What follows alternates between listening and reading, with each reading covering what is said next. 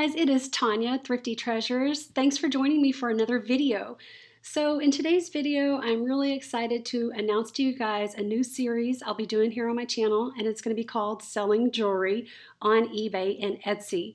Now, the reason I say it's going to be a series is because each episode will be touching on the different kind of costume jewelry designers that are out there. So, for example, today we're going to be talking about the brand JJ. They make a ton of brooches and earrings and other items as well, also known as JJ Jonette. So if there is a designer of costume jewelry that you guys want to discuss in particular, let me know in the comments down below, and I will be sure to do some research and get that information to you guys. Also, if you would rather see these shows live, let me know in the comments down below too. Okay, so for today, I have prepared a little bit of research for you guys.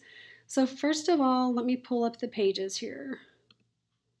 Okay, so, excuse me, the history of the JJ Jonette Jewelry Company.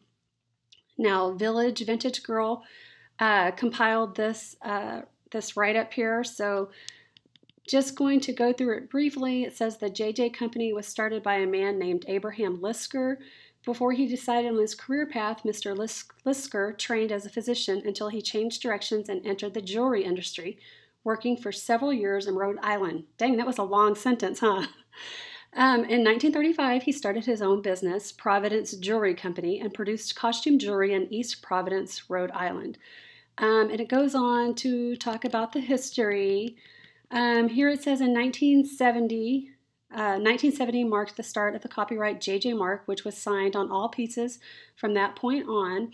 And then if you come down here, I thought this was really interesting. I didn't know this until I read this page, but it says here in 1986, they registered the name Artifacts and used the Roman numerals, whatever that means, on jewelry cards.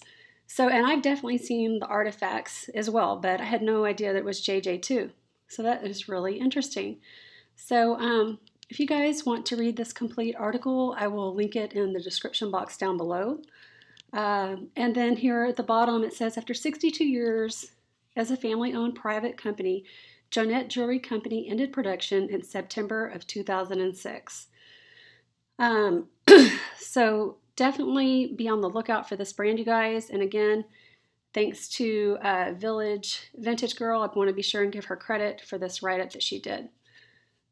Let's see here. So I found this website on the internet. It's called VintageJonetteJewelry.com, and I thought that she had a lot of really pretty brooches available on her website. And as you can see, they go for pretty good prices: $49.99, $34.99, $34.99. So, and a lot of times when you're looking on eBay and maybe even Etsy, a lot of the JJ brooches and such will be marked pretty inexpensively. But apparently there are some rare ones out there. Like if you find one and you can't find that exact one on eBay or Etsy, I would definitely go ahead and mark that one up a little bbit higher, because there are collectors for this brand. Let's see, close that. Now here is a listing I did just for the JJ brooch on eBay, and as you can see, it returned a ton of results, 3,636. So I thought it would be fun if we sorted highest first, and then let me go down here to the solds so we can see what's sold, what is really selling. Okay, as expected, there's some lots that went really high. Let's see if we can find some individual pieces. There's some more of the Artifacts that we showed. This one is real interesting. I talked a little bit about the JJ brand in my jewelry group, Thrifty Jewelry Treasures. If you guys aren't a member on Facebook, I'd love to have you come join us over there in that group. But this one here sold for $65.68 with 32 bits. So this is definitely one of the rarer ones. So let's click on it so I can show it to you.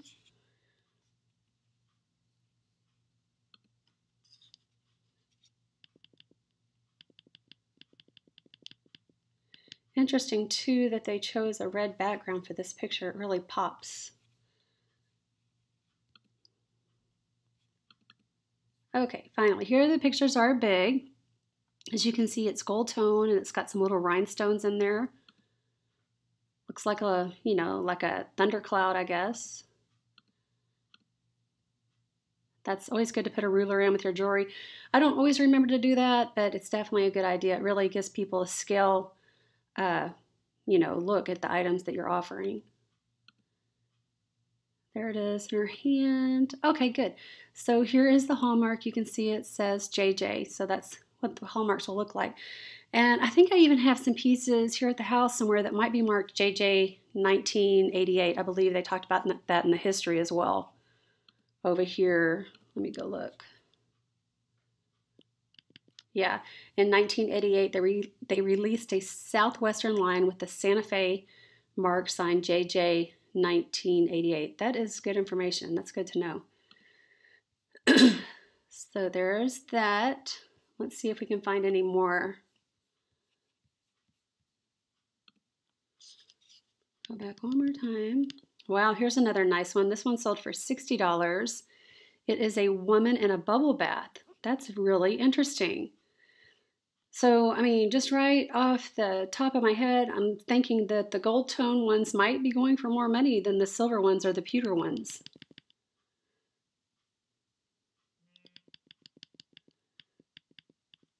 Okay, that's interesting, but that's not what we're talking about today. Okay, so let me see if oh yeah, and I pulled some artifacts up too under the artifacts name, artifacts brooch here, and you can see some of those. Let's see what those sold look like. Let's sort highest first. Oh my goodness, that is not what we're looking for. Let's see. I think it's pulling up real genuine artifacts. Let's see here if we can find one.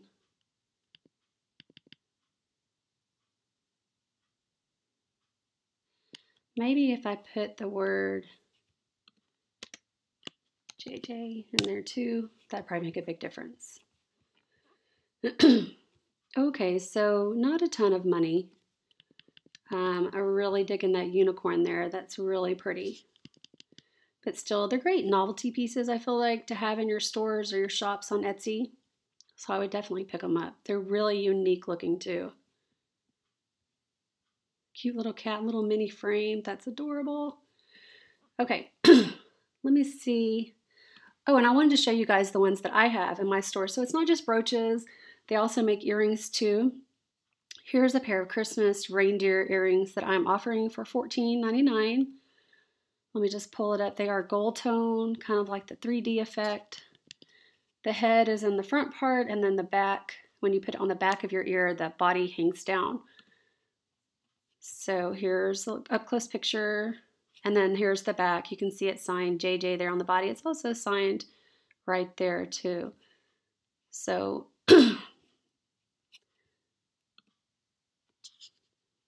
also, and yeah, I just got this one not too long ago. I got this one in a jewelry jar, and I have it listed for $24.99. I did the research on that, and I could see that some of them sold for that much already, and that's why I went ahead and put that high price on there. And this one's marked right here, JJ. And I probably paid maybe about a quarter for this one after all was said and done.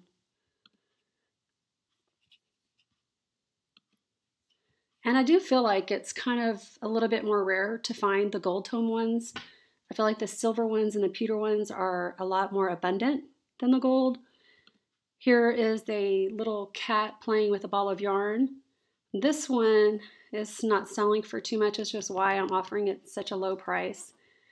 But as you can see, it's marked right there, JJ. Super cute and unique with the cat playing with the ball of yarn there. And this one, I bought this one. I think I paid either $2.99 or $3.99 for it. And I went ahead and I listed it as rare because I couldn't find anything like it. So I decided to go ahead and put that high price on there. If I don't get any bites on this here in about a month or two, I will go ahead and put a best offer option on this as well. So, but I just thought it was kind of neat, like a mysterious dark cloud there with the faux pearls on there as the moon shining through. So, well, if that's the case, what is that other thing over there? Maybe, I don't know. I have no idea. What do you guys think? That's interesting. I didn't notice that until just now. But yeah, it had some of this stuff here on the back, and it didn't want to come off. When I rub my thumb across it, it's flat. So I don't know if that's just due to some aging of the item. I'm not sure. If you guys know, please let me know in the comments down below. So we already looked at all of that. So let's go look on Etsy real quick. What's going on over there? I meant to pull that up and I didn't.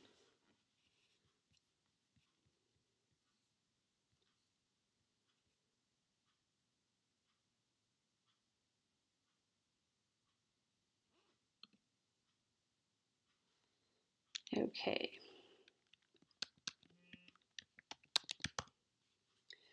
JJ brooch. Yes, I've been looking at the mystery boxes, you guys. I'm obsessed with the mystery boxes right now. Okay, so let's see. How many returned results do we have? 4,935. That is a ton, you guys. So really probably mass produced, but like I said, there are some really rare pieces, and I would definitely go ahead and pick them up if I see them and they're cheap enough. Oh, that one's cute. Let's see. Okay, so I hope that you guys enjoyed this video, and I hope that you like the idea I'm trying to run with here. And if there are some jewelry designers that you guys want to talk about in particular, please let me know in the comments down below. I've got a few ideas already lined up for the next few episodes, but after that, I would definitely be interested in hearing what you guys have to say. And there is lots of money to be made with jewelry, you guys. So I hope that you liked the video. Please subscribe if you haven't already. Share the video with your friends, and we will catch you in the next one. Thanks for watching. Bye, guys.